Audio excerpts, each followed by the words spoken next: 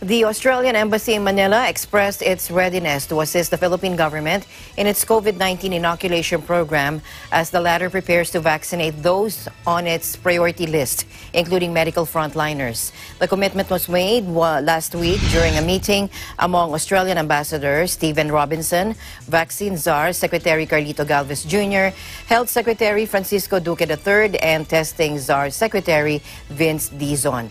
The embassy said in a statement, quote, Ambassador assured the secretaries in the spirit of mateship and bayanihan that the embassy will do all we can to assist, unquote.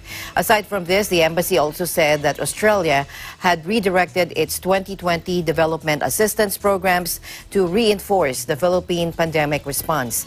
Its recent 21 million Australian dollar, approximately 780 million pesos, contribution to the ASEAN Center for Public Health Emergencies and Emerging Diseases is also expected to directly assist Manila combat the COVID-19 through capacity building efforts.